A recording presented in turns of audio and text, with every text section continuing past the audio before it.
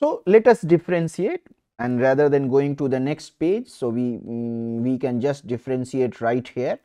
And if you differentiate this, what are you going to get?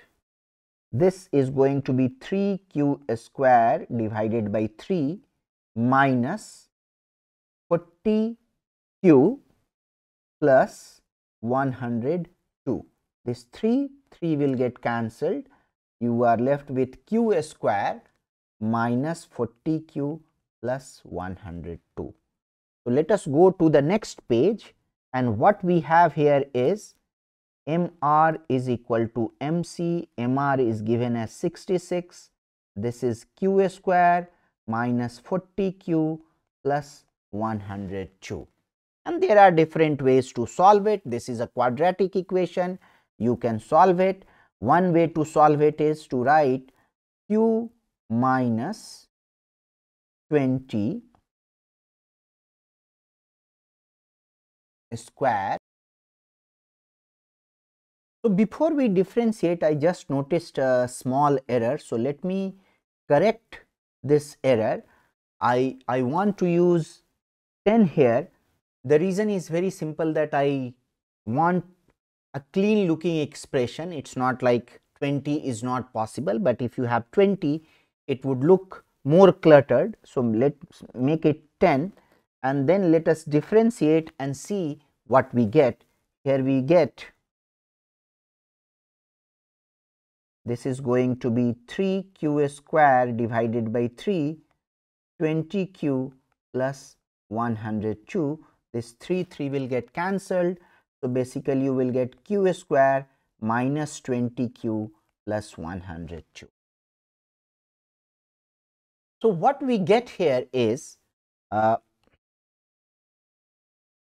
what we have here is MR is equal to MC, and MR we have already obtained as 66, and MC we have as q square 20q plus 102. This can be written as q minus 10 square plus 2, and this is the form I was interested in. And this 66 can also be written as 64 plus 2. This will get cancelled. So what we have is basically q minus 10 square is equal to plus minus 8 square. So how will it look like? If you draw it, this is MR, everywhere it is same, everywhere it is 66, and this expression will look like something like this. So it cuts the MR curve at two different points. This is the MC and this is MR. So which one the firm should produce, this one or this one? We can obtain the value also, that if q minus 10 is equal to either 8 or q minus 10 is equal to minus 8. Both are possible. From here q is going to be equal to 18, and from here q is going to be equal to 2. So this is 2 and this is 18.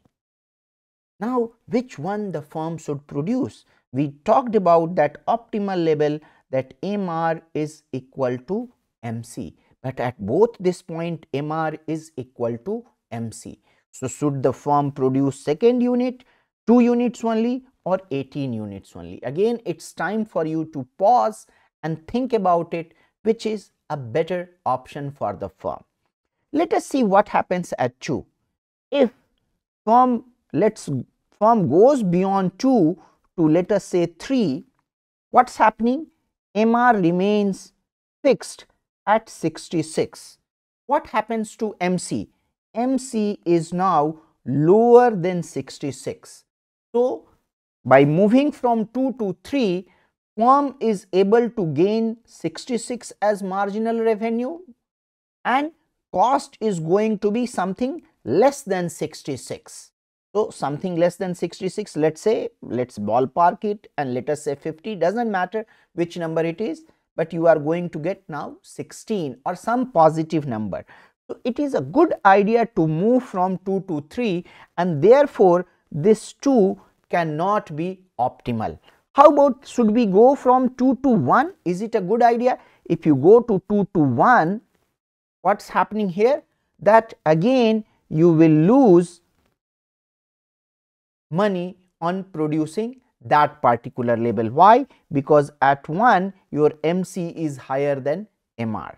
Now let us see what happens at Q equal to 18. Let us move in both direction at 18 and we will see that 18 is optimal. If you go from 18 to 19, for example, although you are continuously moving, but if you can move in this particular way, just to understand, you will see that marginal cost is now higher than 66.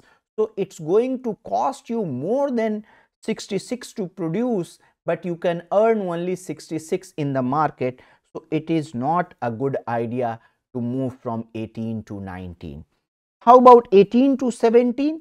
If you see 18 to 17, if you move, of course your MR is greater than MC, but then you are losing this opportunity to earn profit. Therefore, you should not decrease from 18 to 17, and 18 is the optimal number, and this is the way we do profit maximization. But the idea here is to understand the concept of margin. In economics, things happen on margin. Optimality criteria is always related to margin, and we will keep on seeing this in future. That's enough for this video. Thank you.